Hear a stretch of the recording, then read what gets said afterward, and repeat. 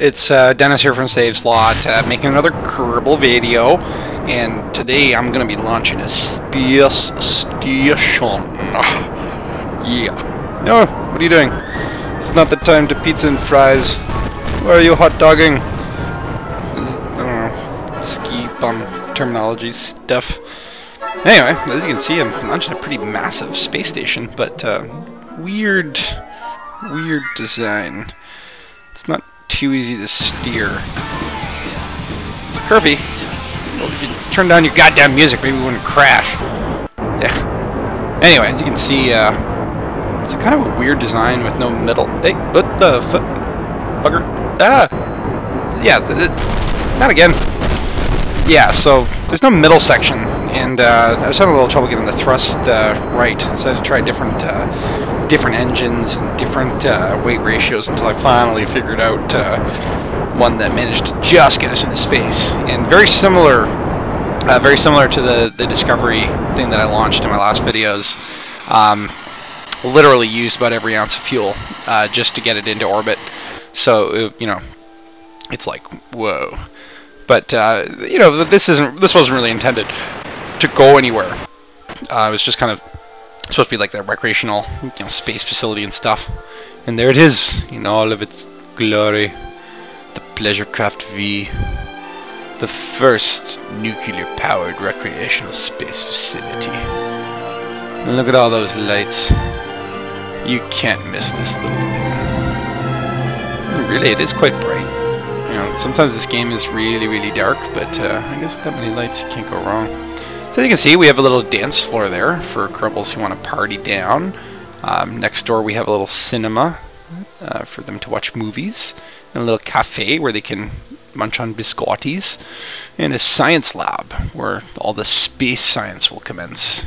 And God knows there will be space science. You might find that odd to be on a recreational facility, but Kerbals actually consider science to be a recreational sport, so not a big deal. Anyway, facility is powered by these two giant nuclear reactors, which is part of the deep space mission pack. But really could have just done with one, but for symmetry's sake, I put them both on there.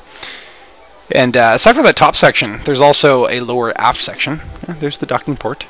And on that lower section, that's where all the little crew habitats are. So, you know, if they want to go down there and take a nap, it's all nice and tidy on the bottom level. You can see the little railings there. Fortunately, with no gravity in space, you know, you're pretty much just RCSing, and most of the time just worried the fuck about falling off the space station, which happens a lot. Anyway, gonna send some fuel up. What? Ah! I mean, yeah, that was supposed to happen. Sure. Anyway, another weird. See, this rocket for some. I don't know how this got to space with all these booster issues, but look at this separation. This is like just beautiful, just the best separation ever. Yeah, when rockets break up, no tears are shed. So yeah, the one thing I learned about space docking that pretty much is the most important thing is alignment. You want to make sure everything's all lined up before you really start messing around. So in this case, obviously the cockpit of the space station is facing up, and the docking port's perpendicular, so I've aligned it to a equatorial axis, and then this guy who's closing in is going to be more of a polar dude. Yeah. So you can see it moving in here, and it looks pretty smooth considering some of the other docking mishaps I've had. That's the thing. I watch a lot of videos, particularly Scott Manley is a pretty good one, and Robaz, the Swede. Robaz is funny, and Scott Manley is more like a fucking Einsteinian engineer dude. But you know, aside from that, what I noticed is so many people are so freaking good at this game. Like, I've seen Robaz like dock without the targeting system. I don't know how people do it. But then I don't know. When I first started this game, getting into orbit was a challenge. Now look at this docking space stations. So yeah, I'm gonna transfer over all the resources here, and you know, really, I guess I don't know. If I ever want to move the space station, it'll be nice to have the fuel up there. But also brought over a crew member, and now we have Billy Bob in there doing some science. Yeah, probably engineering a virus or something. So now it's time to deorbit this fuel vessel, and I've sort of transferred all the fuel. So, like I've had to do in the past, I just basically deorbit it using only RCS, which, you know, I guess works out from an efficiency standpoint. Yeah, here we are, coming back to the atmosphere. Look at all those parachutes. I think I might have overdone it on the parachutes for this particular craft. I mean, you kind of look at the wires out there, and it's kind of like a tangled mess. I mean, thank Christ this game doesn't have tangle elements involved, otherwise it would break. This game's too hard already. I don't need to have all that other... Ugh. What the heck happened? Oh. Eh, whatever. It made it. You know, that's the thing. You know that the game is hard when it's like, you know, oh, thank God I landed. Ship may be broken to several pieces, but I'm alive. Terra firma beneath my feet. Never thought I'd see this planet again. And he's clearly excited to be here. Anyway. So now I want to crew up that space station. So here's a cool little truck I built inside of the spaceplane hangar. And really the purpose is just to ferry Kerbals over to the rocket. So I'm going to get Billy Bob here loaded up. Unfortunately, this is where I discover one of the first of many design flaws.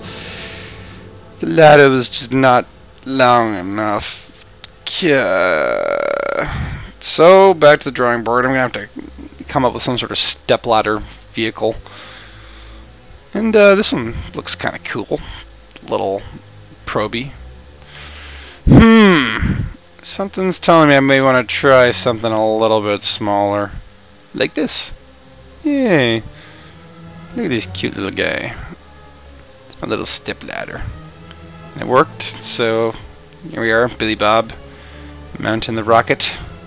And this is quite a long climb. Normally I don't do crewing like this on the ground. I pretty much just, you know, I'd prefer to like launch it into space and then do all the stuff by EVA or docking or whatever. But, I don't know, I thought it'd be fun to try the whole, you know, bring a bunch of Kerbals to the landing pad. And the flight for this one went pretty smooth. Unfortunately, I forgot about alignment, and as you can see from the docking, that's not going to work. So just have my guys come over on EVA. Thankfully, this wasn't really a fuel transfer mission anyway. I just wanted to get some people over here and get this part started. So Billy Bob's probably going to go see, maybe check out a movie. I don't know, what's the planet they're driving? Maybe Plan 9 from Outer Space. That'd be an appropriate movie. Watch a little Ed Wood into space. I actually wonder if any astronauts have actually watched like a movie in space. Actually, so yeah, now I got a quick little party going on. Lots of Kerbals just hanging out there, and little Gomez here is gonna dance for us. Gonna try some sweet little dancey moves. And yeah, you wanna try dancing on the dance floor there, Curfy? And meanwhile, Billy Bob starts his movie. So doesn't look like it's that enjoyable. Meanwhile, Curfy and Francois enjoy biscotti in a good philosophical debate, while Curfy does science. Space science. And doesn't look like that entertaining of a movie, to be honest. Just based on the reaction of his face. I wonder, what is the algorithm that makes Kerbals happy? Because you see them go through all sorts of a range of emotions, and you never really know. I guess, I don't know. It's just, sometimes I've seen them happy as shit when the stuff is going sour. But happy Kerbals get Kerbal. Anyway, after all that dancing, it's time to go for a nap, so I'm just going to go downstairs to a little crew section. Nuzzle into my space bed. So yeah, man, this has been, like, awesome. All these Kerbals up there, doing this pleasure craft. Who's steering? Billy? Curfy? Gershwin? Guys, you do know, alright. Well, I guess that's it for that space station. And the frame rate. Boom! Ah! Billy Bob! You're alive! What the? Fly away, fly away, fly away, more, little Kerbal, flying in the sky. You're pretty much doomed, buddy. That's okay, that's okay. It's still 2.0, so death doesn't really mean anything yet. That's it. Like the video if you want. Subscribe to the channel. I'll definitely be posting more Kerbal videos because I got nothing better to do. But bye for now. Elephant.